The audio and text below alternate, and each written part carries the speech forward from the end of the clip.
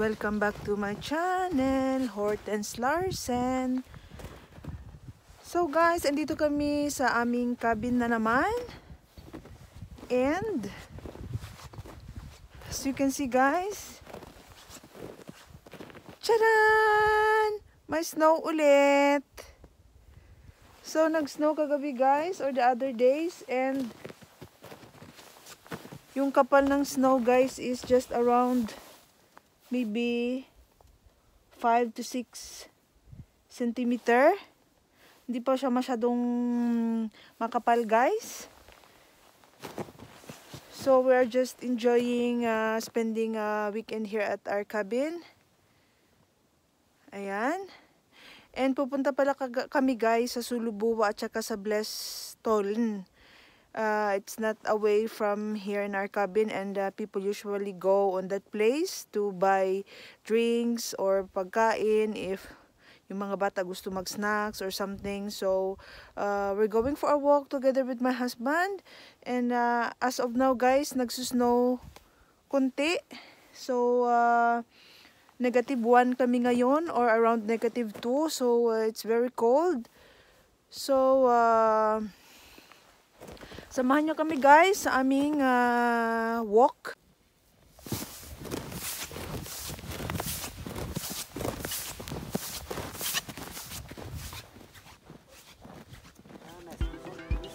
Yeah, they are really glad.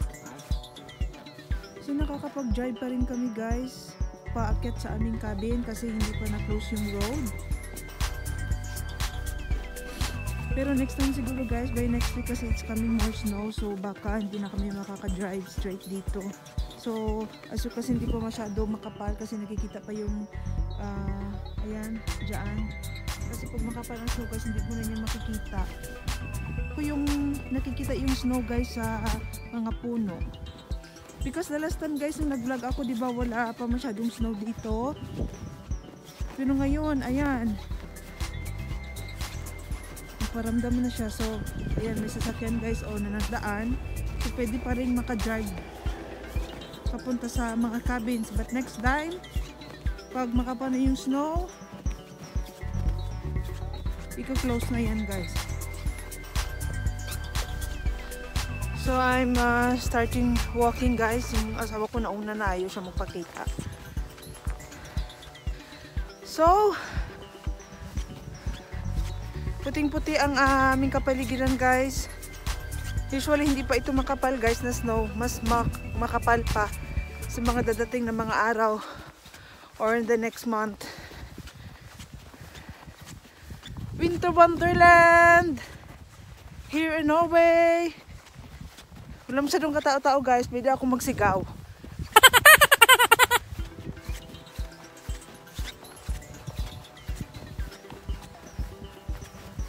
Kita nyo guys yung kahoy dito, na-freeze siya Ice na ice. Ice na ice guys. Ice, ice baby.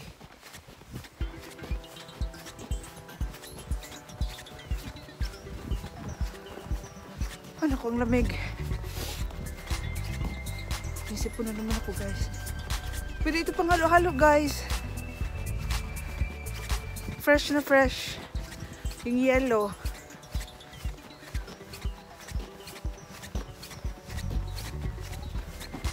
Kuha nga ako na guys kasi halo-halo guys, kulang na lang ng mga sangkap. Woo!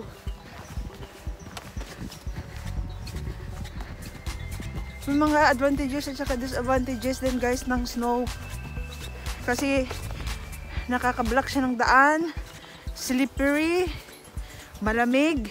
Pero yung mga advantages guys, pwede mo siyang laruan, pwede kang gagawa ng snowman. Gagawa sana kami ng snowman guys, kaso yung snow parang hindi siya masyado wet ba. Fresh pa kasi siya. Pero on the next day siguro, on the next month, makakagawa kami ng snowman guys. Abangan nyo sa aming vlog next time. Sa aking vlog pala, gawa ako ng snowman. Hi! Hi! Bisikleta si kuya guys, oh. Kahit snow guys, may bisikleta. Laki ng gulong. Ang asawa ko guys, una-una na. Ayun siya guys, ang asawa ko guys, nauna na. Ay, magpakita.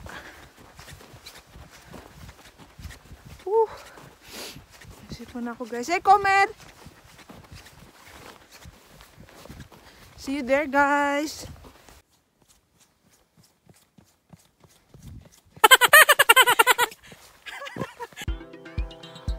So guys, ayan yung pupuntahan namin, yung Solobua. It's 2.7 kilometers from here. So we're almost there guys from our cabin. So may mga mangilan-ngilang cabins din dito guys. So dinaanan namin. So hindi ka talaga mawawala dito guys kasi merong map. Ayan, may map. So we are just continuing our walking at this time. Ayan, puting-puti guys.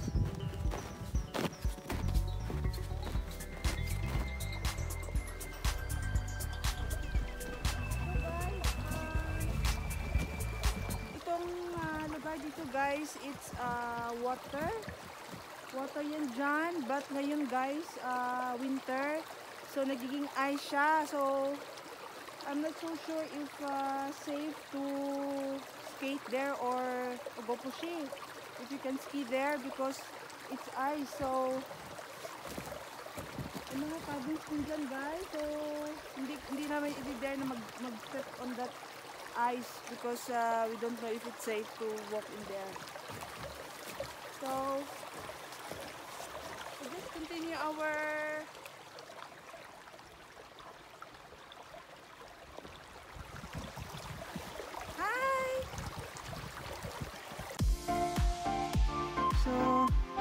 ayan guys, may mga cabins. So dyan guys, ayan yung tinuturo ko, tubig yan siya. Dyan, tubig yan.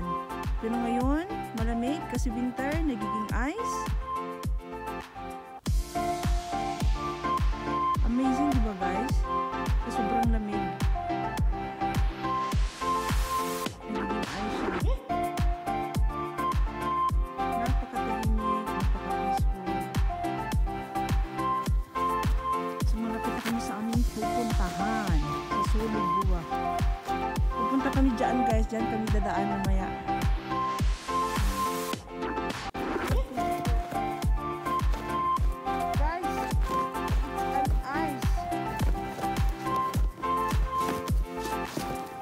See, it's ice under. We are standing here and it's ice down there. So it's safe to jump like that. So hindi ako mahulog.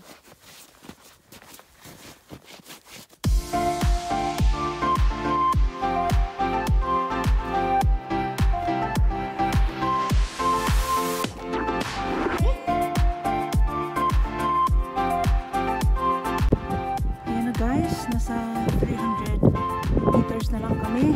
Doon na kami sa aming pupuntahan, Solobua. Oh, grabe guys. Hindi talaga sa paa ilakad. Pero malapit na talaga guys. Yes, so there. So dito na kami guys sa aming destination, Solobua.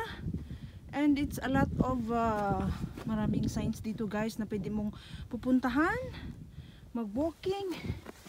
And that is Solobua guys. Usually guys, yan dyan, merong nagbebenta ng mga drinks during winter times. But now, I think wala pa yatang mga tao kasi hindi pa talaga season na magpunta dito guys. So usually mga Norwegians o mga bata nagpupunta dito. So ayan din yung sign ng map. Kasi malaki itong Bleffield guys. So ayan. So ayan na guys, worth it yung aming paglalakad. As you can see on my luwa, it's very white. So worth it yung aming paglalakad. And we're going back to our cabin soon. Just to show you guys where it is, Solobua. Solobua. And it started to be get foggy now. So we're heading back to our cabin guys kasi mahirap paglakad if foggy tapos hindi namin makikita yung tracks na aming dadaanan. So it is a glimpse of Solobua. So parang nag-snow na naman guys at umuulan. Oh, ang lamig talaga guys. We're enjoying the winter. So yan yung Solobua guys. Bye bye Solobua.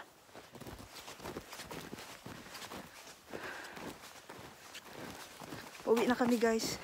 Hirap pala talaga maglakad guys pag nasa snow, no? Oh, grabe. Oh, napawisan yung aking loob pero malamig yung aking kamay at mukha. Mumula rosy cheeks daw guys. Char.